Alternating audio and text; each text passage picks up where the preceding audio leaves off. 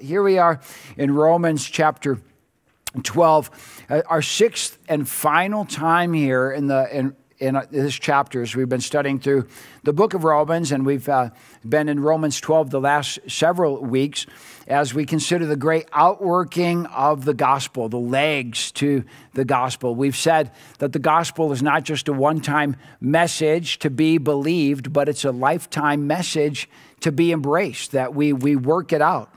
So in chapter 12, it's where Paul transitions from belief to behavior, from creed to conduct, from doctrine to duty, from exposition to exhortation. That's B, C, D, and E if you're taking notes. But today we come to this final portion where scarcely, I don't know if there's a more clear way than the gospel's walked out in this life, and that's when we are kind and gracious to difficult people, or when we bless those who have persecuted us and come against us. It's the gospel itself.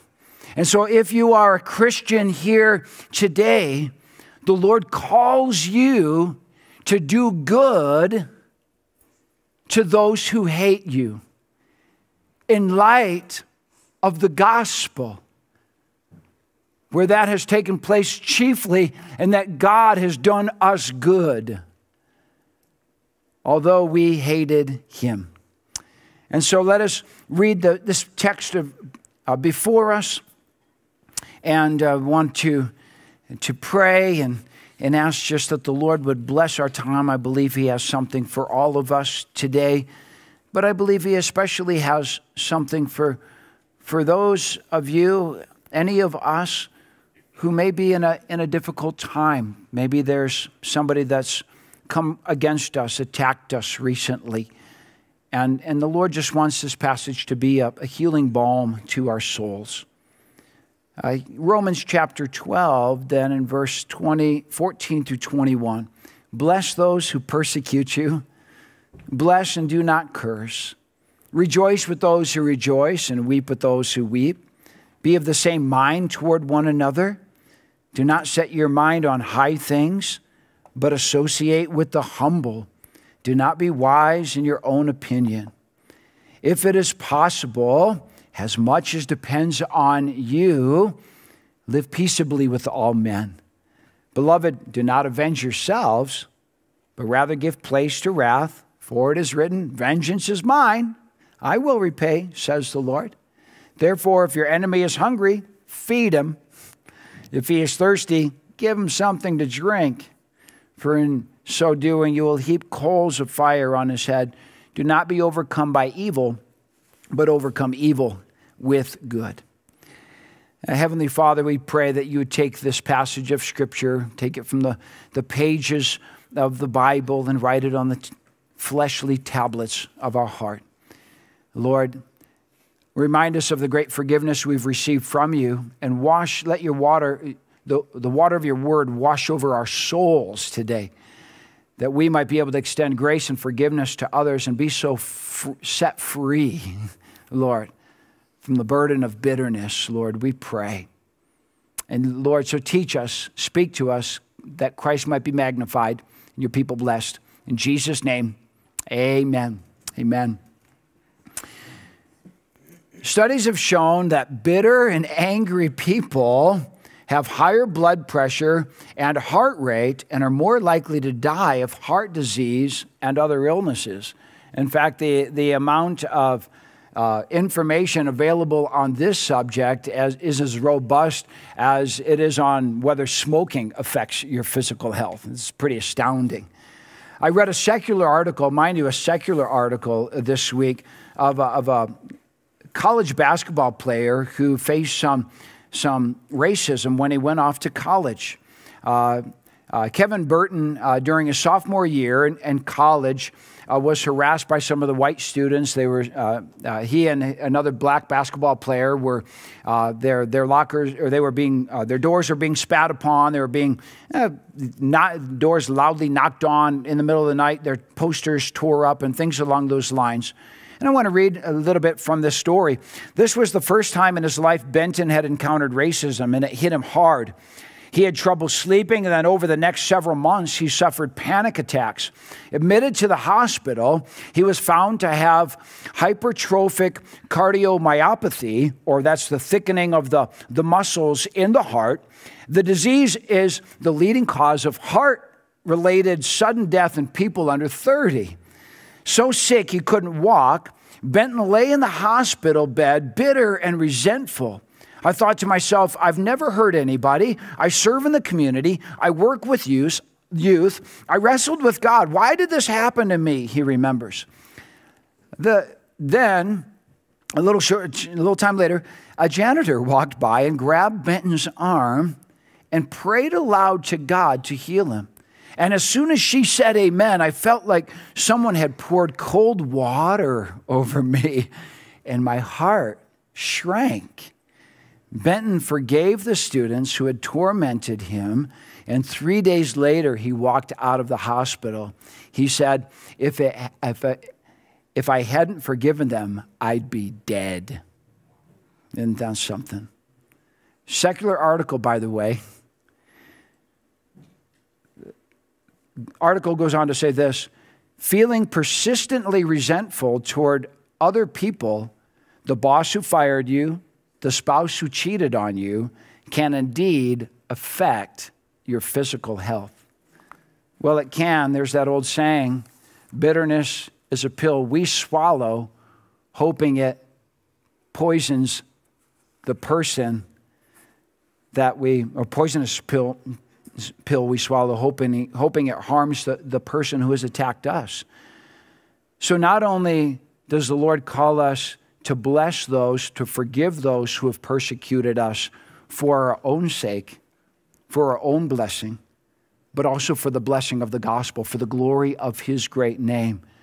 Because if we are a people who believe and rejoice in and gather Sunday after Sunday to sing of the greatest redemptive story, that God sent his only son to die on the cross for his greatest enemy, the one who persecuted him and attacked him to his death, me, how could I not then carry out that same activity toward those who have attacked me? And so Paul begins here in verse 14, buckle your seatbelt. Bless those who persecute you. Bless and do not curse. Could there be a statement that runs more contrary, a command that runs more contrary to human nature than that? The word persecute means to put to flight. This can either mean a direct attack against yourself or just a rejection of you, a pushing away of you. When somebody ignores you or rejects you, especially in your faith in Christ, says the exhortation is to bless our persecutors in a sense of returning kindness and love to those who mistreat us because of our testimony in the Lord Jesus. Paul here is advocating that we would bless those who persecute us, who have directly hurt us. And it does not only land in Christian to non-Christian connotations, but this can also relate to those persecutions we receive within the church family and even within our own family. And the Bible advocates that when somebody either rejects you, ignores you, pushes you away, or attacks you, is unkind to you, and unfairly hurts you, that your response to them is to bless them. And what does it mean to bless somebody? Well, biblically speaking, the word blessing would have three ideas. Number one, just to do good to somebody. To do good by them, to bless them, to do something favorable for them. Would also have the idea of speaking well of somebody, and almost primarily that. In fact, the word bless here is where we get the word eulogy, or to speak kind words about somebody. So to bless somebody who's persecuted you, meaning I'm going to do good toward them, and I'm going to speak well of them, speak both kindly to them directly, and then speak well of them when they're not around to others. And then also would carry with it the idea of praying for them, and not praying that they get hit by a truck, but praying blessing on them, praying that the Lord would show favor toward them, praying that the Lord would forgive them and be merciful to them, praying for their blessing. So Paul begins with a positive: bless those, do good to, speak well of, and pray favorably for those who persecute you. Bless and do not curse. Cursing has more than the idea of profanity-laced words against them. It would carry with it cursing with the idea of the exact opposite three, of doing wrong to them. Don't do that. Don't speak ill of them to others or say any unkind words to them directly. And don't pray harsh things for them. But so bless, do not curse. This is gospel. Who does this? Like, who does this? Jesus. Like, whom of us? Which one of us blesses, speaks well of, prays good over, and does good to those who persecute? It is Jesus and him alone. And if we've been born again and changed by him, then this penetrates the heart of the believer. In fact, as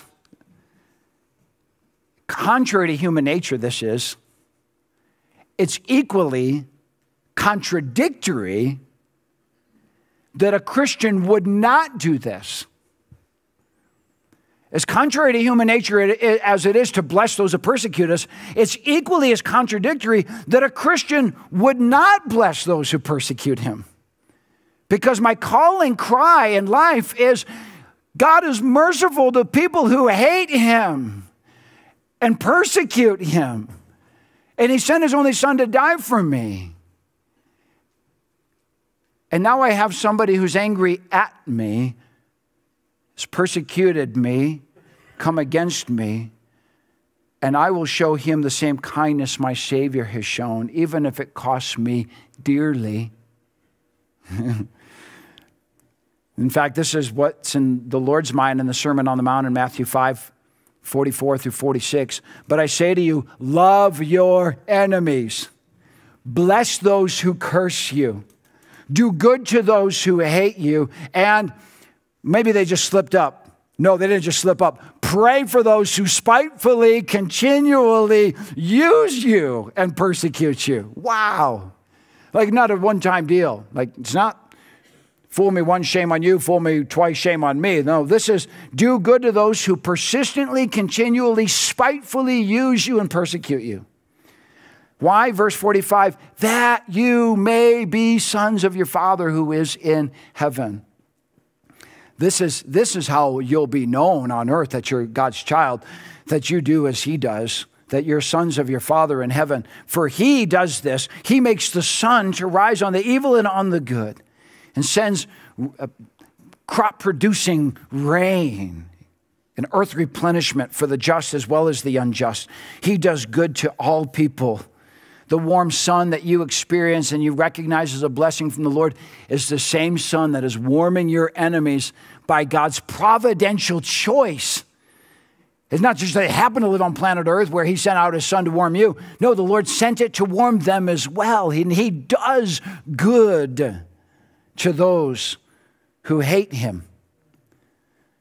For if you love those who love you, and only Jesus can ask a question like this, like, And for if you love those who love you, what reward do you have? Do not even tax collectors do the same? Like, Lord, could you get any more personal? Jesus just simply says, can I ask you a question? If you do good to people that do good to you, and you speak well of people that you think highly of, and you are kind to people that are kind to you, big whoop-de-doo. Everybody does that. Even guys in prison do that. But if you actively do good, speak well of, pray blessing over people that are cruel and mean to you, well, then you're more like me, because that's what I do, the Lord says. So we're to speak evil of no one. Why? Titus 3:2-4 tells us. Speak evil of no one. Be peaceable, gentle, showing all humility to all men. Why? Verse 3 tells us. Because we ourselves also were once foolish, disobedient, deceived, serving various lusts and pleasures, living in malice and envy, hateful and hating one another. But the kindness of God. But when the kindness and love of God toward men appeared, not by works of righteousness, which we have done, but according to his mercy, he saved us. So that's why I don't speak evil of others, even as the Christian that would say that. Why? Because I realize that no matter what kind of harm and hatred they're showing toward my name, unless God had interrupted my life, and I was living in that same course just as he,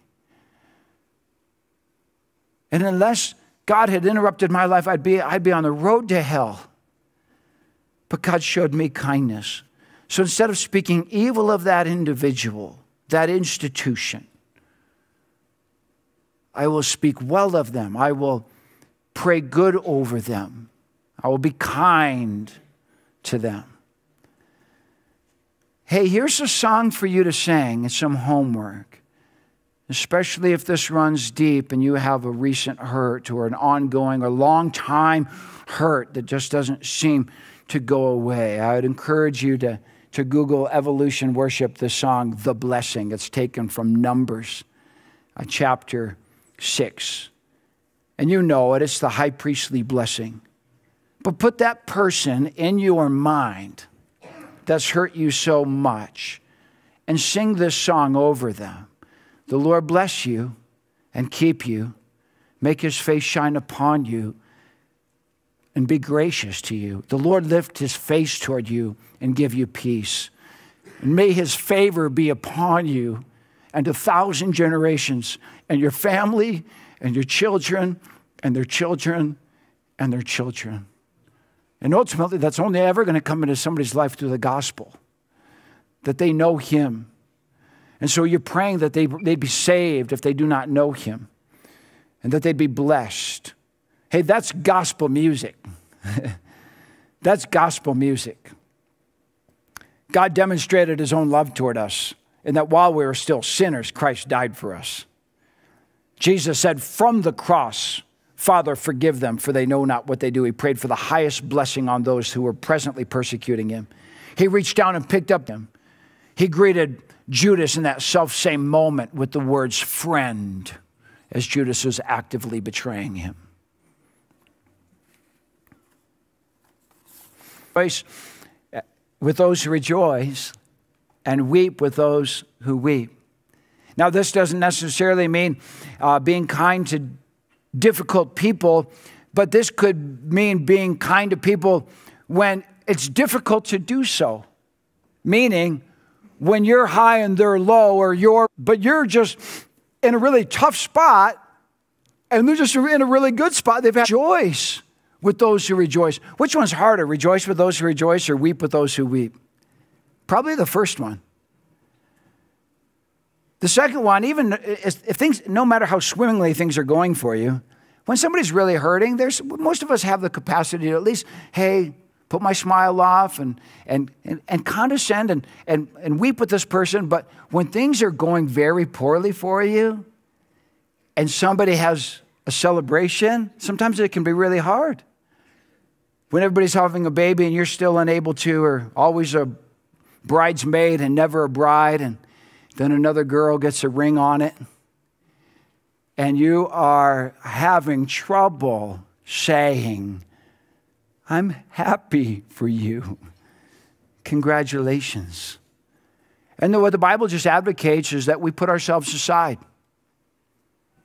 that we just think less of ourselves in our own world, and we just think about others, and that we rejoice with people when they're rejoicing, and that we weep with those when they're weeping, as Jesus did in John 11:35, our shortest verse in the English Bible. Jesus wept, and it tells us that his weeping showed his love. Then the Jews said, see how he loved him. And the Lord allows us to go through trials so that we can then comfort others. In 2 Corinthians 1:3-4, blessed be the God and Father of our Lord Jesus Christ, the Father of mercies and God of all comfort. Right there it says he's the God of all comfort. He comforts us. He weeps with us. He keeps our tears in a bottle. But then God. And so the Lord weeps with those who weep. He rejoices with those who rejoice. Hey, a trouble shared is only half a trouble. But a joy that's shared is a joy that's doubled. When something good goes on, you want to share it with somebody. And when people celebrate with you, it heightens your joy. And when you're suffering and somebody shares it with you, it decreases your sorrow. So it's not so much here in this verse being kind to difficult people, but maybe just being kind to people when they're in a difficult place, or being kind to them when you're in a difficult place. And then the next verse says, be of the same mind toward one another. Do not set your mind on high things, but associate with the humble. Do not be wise in your own opinion. You're not all you're cracked up to be, bub. Hang out with difficult people. Again, this has nothing to do with maybe somebody that has done something against you, but let's all be honest. We have our circles. We have our friends and our cliques and people that we like, and people that, hey, hanging out with this guy just kind of does it for me. You know, we get to talk and chat. We like all the same stuff. But hanging out with that fellow, well, it takes a little bit of work for me. But we are to be of the same mind toward one another. We're not to set our mind on high things, but we're to associate with the humble. Really, don't be too proud to associate with people of low position. Maybe they're lower than you financially or economically. Or they don't measure up intellectually. They don't stimulate you intellectually in a conversation. Or socially, there's this status. We still live by it. Where is everybody ranked? It's crazy. It's from high school here. And our high school there in Detroit, Michigan, always had this. And from there was the top 5. You know, everybody would vote. All the kids in the high school would vote. Like, who are the top 25 seniors? And then the top 5, and then you'd, from that, have the king and the queen, right? But what do you mean the top 25? Like the top, well, what does that mean to be top? Like, obviously, what we're talking about is the top 25 most popular, likable, best dressed athletes, humorists. Like, hey, you made the ranking and somebody else didn't. And we never really lose that. Like, who would ever rank somebody socially, economically, you know? Like, we do it all the time. And the Lord says this has no place within the church. James 2:1-4 says, my brethren, do not hold the faith of our Lord Jesus Christ, the Lord of glory, with partiality. For if there should come into your assembly a man with gold rings and fine apparel, and there should also come in a poor man with filthy clothes, and you pay attention to the one wearing fine clothes and say to him, hey, you sit here in a good place. But then you say to the poor man, oh, you just stand over there.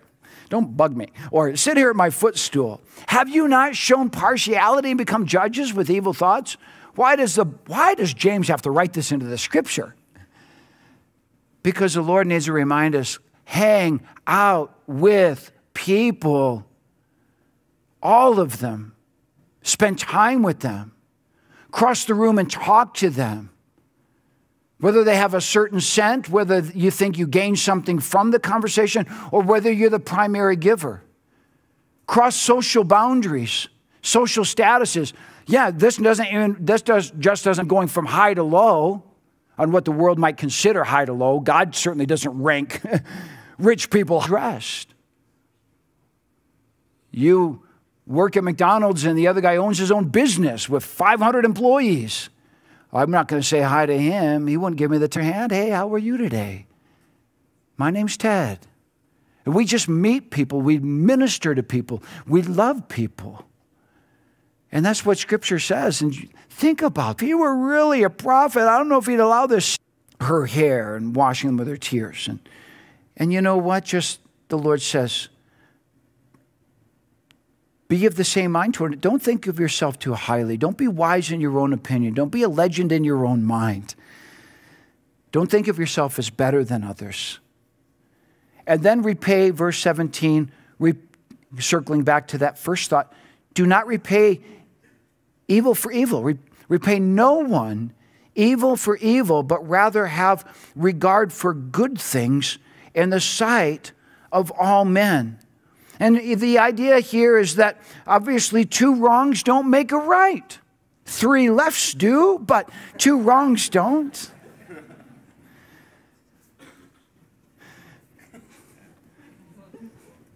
The call here is that we would not do something evil to someone who has done something evil to us. This verse does not say do not resolve conflict. This verse does not say just ignore trouble if it's ever come. The Bible gives us wonderful principles on how we are to resolve conflict. And maybe one of the best ones is from Matthew 18, where it says, if your brother has offended you, go to your brother and tell him his fault between you and him alone. And if the brother's overtaken a trespass, restore such a one with a spirit of gentleness, humility, considering yourself, lest you also be tempted. So I'm not spreading gossip. I'm not attacking his character. It's not like I got punched in the face and I'm socking him back. It's saying, hey, I was offended, and the Bible gives me some ways that I can work through that conflict. But Jesus got very specific here, and he said, if someone smites you on one cheek, slaps you on one cheek, just turn to him the other also. If someone sues you and wants to take away your cloak, let him have your tunic also. If somebody compels you to go 1 mile, like against your will, say, how about a second? Somebody hurts you, robs from you, takes from you. What else can I give you? Like again, who does this sort of thing? Jesus. Mercy's not getting what we do deserve. And what's not even evil, it wouldn't even be wrong of the Lord to throw us all into hell. It would be just. But in his mercy, he saves us from it. And then in his grace, he topples us with kindness and blessing in life. And so repay no one evil for evil. Have regard for good things in the sight of all men. That really helps us understand it. Like, just let your works be good and honorable to the Lord. If somebody has done something evil against you, let your good works be a response. Let your kindness, your humility, your good speech, your favor. And Peter helps us here in 1 Peter 2, 11 through 12. Beloved, I beg you as sojourners, abstain from fleshly lusts which war against the soul. When he's talking about fleshly lusts here in verse 11, He's specifically aiming at the lusts of anger and outbursts of wrath that are so prone to the human heart. Of course, there's other lusts that war against our soul as well. But the whole point of Peter, 1 Peter, is do good to those who are persecuting you wrongfully. In the next verse, he helps us understand it. Have your conduct honorable among the Gentiles, that when they speak against you as evildoers, they may by your good works, which they observe, glorify God in the day of visitation, that they would see that your works are good and honorable, not outbursts of wrath. And also 1 Peter 3, 8 and 9, this brings a blessing back to you. Finally, all of you, be of one mind, have compassion for one another, love as brothers, be tenderhearted, be courteous. So now he's talking about within the body of Christ. And in verse 9, not returning evil for evil to one another as Christians, or reviling for reviling, but rather on the contrary, a blessing. Knowing that you were called to this, that you also may inherit a blessing. If somebody has hurt you, the worst thing that you can do for yourself is to rehearse that in your mind, to think about all the things that they've done to you, and to think bitter thoughts and angry thoughts to them. That's the worst thing you could do for yourself personally. The best thing you can do for yourself personally is to be reminded that Jesus died for you and your sins are forgiven, and then forgive them with that same way. And what's going to happen is this love of the Lord will just pour over your heart, and you'll be freed from that. You'll be freed from that bitterness that you have against them. It's like you can put on the boxing gloves. Now, you might have to do that a time or two every minute for the rest of your life, if you have some real deep hurts. But I tell you what, the Lord really works it out. Well, verse 18 then says, if it is possible, as much as depends on you, live peaceably with all men. This verse is also very helpful within this process, because what it's saying is that if it's possible, as much as depends on you, live peaceably. Peace means when there are two people that are no longer at war that are now together, okay? Just as it takes two to tango, it takes two to be at peace. You can't have peace with somebody who wants to rip your face off unless they change, right? But you can do everything to make peace with them, to kindly go to them, to extend an offering, to wave the white flag, to do what's right. You, as much as possible, don't do evil toward them. Don't fuel the fire of this feud, but rather do everything you can to make peace. And if they make peace with you, great. Then you can be at peace. But as much as is possible, live at peace with all men. Do your part. James 3:18. Now the fruit of righteousness is sown in peace by those who make peace. Quick question. What do we call those that make peace? Peacemakers. That's right. They make peace. That's what they make. Be a peacemaker. Do your part. And you say, but does this mean like they're just going to get away with it? You just told me to bless people that are persecuting me and be kind to people that hate me, and they're just going to get away with it? No. There's one who will settle the score one day. And that's why the very next verse, we can't overlook the very first word. It's a very easy word, all these introductory words, very easy for us to overlook. But would you look down at the first verse of verse 20 there, or verse 19 there?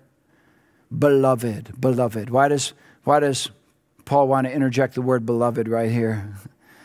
Because the information that's been shared is very hard for us to hear. It almost seems like God doesn't love me if he doesn't care that I'm being hurt. That God doesn't love me, and he's asking, how could a loving God ask me to be kind to somebody who's really hurting me?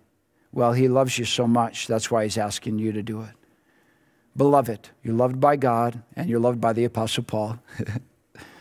Beloved, do not avenge yourselves. Don't take it upon yourself to settle the account, but rather give place to wrath, or proper place to wrath or vengeance. Say, okay, I need the person in charge here to take care of this situation for me, and I'm not going to take the law into my own hands. Who's that? Oh, vengeance is mine. I will repay, says the Lord. Okay, there's a God in heaven sovereignly who sees all things, and he can settle the score.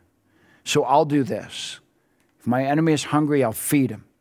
If he's thirsty, okay, I'm not going to rejoice. I'm going to rather give him something to drink. For in doing so, you will heap coals of fire on his head. whatever does that mean? Well, there's been no end to the discussion of what it could mean, but I think the simplest reading of it, the way it would naturally be read by all of us, is best, and that's that it would heap this burning conviction on his head, that he would feel very badly and repent therein. I still remember 4th grade trip to the zoo, Detroit Zoo, at the very end of the year. It was the year-end field trip. Mrs. Serdacki, poor Mrs. Serdacki. She was a little bit of a hard 4th grade teacher, but she was a good teacher. I was in a really bad spot that year. My dad had spent the year in the state prison for armed robbery, and I was kind of like really in a bad spot. And I gave Miss Serdacki the worst time I think any kid could ever give his teacher. I spent half the year in the hallway, okay? And so we had a few run-ins. And at the end of the year, there at the Detroit Zoo, I didn't have any money for lunch, and all the kids are getting food. And she went up, she bought my lunch for me, sat right next to me, like kindness. And I was like, I've been so mean to you. And it's just like, that's what won my heart. She was a little bit of a rough teacher, don't get me wrong. But it wasn't her rod that won my heart. I wouldn't be talking about her today if it was just the rod. It was her kindness. And the scripture says, you just give place to wrath. Here's your job. Let the Lord deal with them. You show kindness to them. How about that? How about verse 21? Don't be overcome by evil, but overcome evil with good. And there's none good but God. And his goodness is the highest goodness, and his grace is what we sing about, and it's what we rejoice in. And so the next time somebody's hurting you, you go to the Lord and you remind yourself of his favor, incredible and far-reaching, that he's blessed you presently, and he'll bless you stretching on and through eternity, not for the sake of your works, but on the sheer basis of his and his alone, that Christ died and rose again to give life to a sinner like you. 1 Peter 2:20 says, what credit is it if when you're beaten for your faults, you take it patiently? But when you do good and suffer, if you take it patiently, this is commendable before God. 1 Peter 2:23 tells us this is what Jesus did, who when he was reviled, he did not revile in return. And when he suffered, he did not threaten, but committed himself to him who judges righteously, who himself bore our sins in his own body on the tree, that we, having died to sins, but by our stripes, by his stripes, we might be healed. And so, let the gospel wash over our souls today. And if there is somebody that you're embittered against, having trouble with, would you do good to them? Would you speak well of them? Would you pray for them? Lord, thank you for the gospel.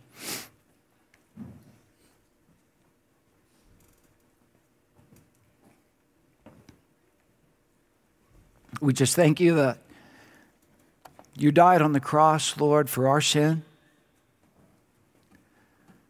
You rose again to give us life. And we're not the only miserable sinners that you love. In fact, you love all of those sinners that have sinned against us as much as you love us. And so, Lord, we pray that you would do them the good that you've done for us, that you would show them the kindness that you've shown toward us, that you'd open their eyes and bring them into a relationship with Christ, that their sins might be forgiven, their names written in heaven, that your name might be glorified, that your kingdom would be full of folks like us, unworthy sinners, saved by the grace of God. We love you, Lord. Father, I pray for any this morning that have never received that gift of grace of Jesus, our Redeemer, that even right now that you'd bring them to a place of confession of sin and humble repentance before you, that they'd call on your name, you'd wash them clean. And if that's you today, just call on his name and say, Jesus, forgive me. Have mercy on me. Come into my heart and make me new. I confess I've sinned against you, and I thank you that you died and you rose again to give me life. Come into my life, and I want to forgive others as I've been forgiven. And I want to be healed.